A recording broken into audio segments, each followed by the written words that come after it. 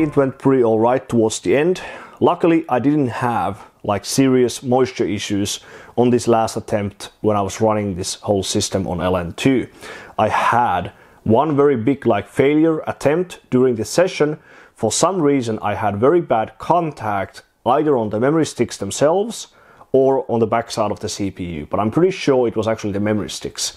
So it seems that you shouldn't use any Vaseline as a form of insulation on the golden contact pads of the memory sticks. Usually I've been doing that just in case if there's some moisture on the memory sticks themselves, if we cannot go too cold.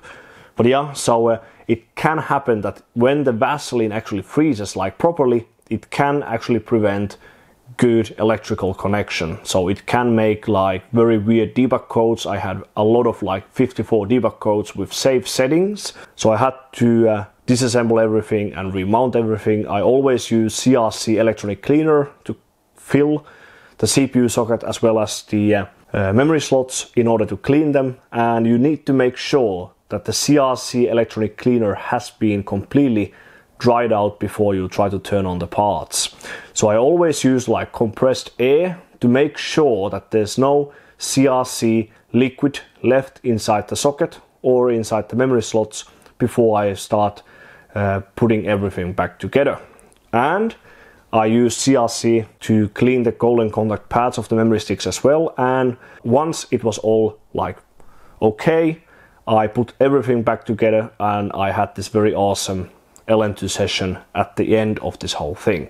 So I was looking for very good memory frequency with the best sticks from the bow that I purchased myself quite recently. So I was looking for at least like DDR5-9200 and I managed to achieve that one.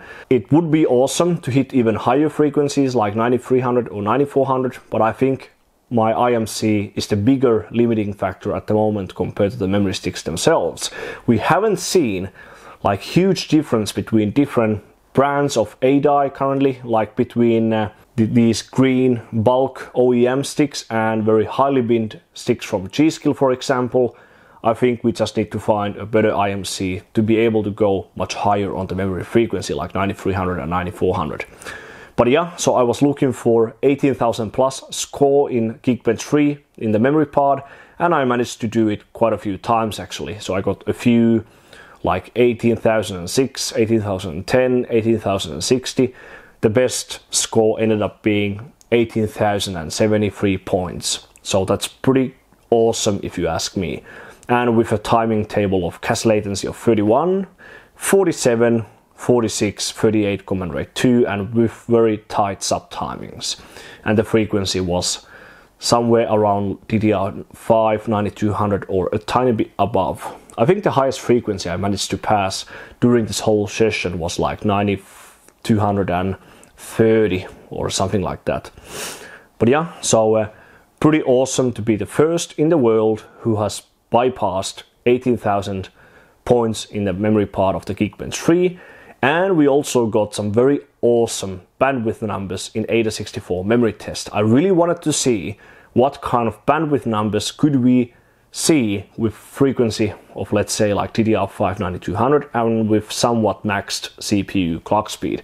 This time around with DDR5, CPU clock doesn't actually have that much impact on the bandwidth numbers nor on the latency score in the AIDA64 memory test. Most of the actual performance comes from the actual memory frequency, and the latency score will be heavily impacted by the third timings, pretty much all of the sub timings, and command rate 1. So the best latency score I managed to get on that best run was 43.4 nanoseconds. So that's definitely a low value for DDR5 with command rate 2. If you want to have very low value on the latency part in AIDA64 memory test, you should use command rate 1. But yeah, so that's pretty much it.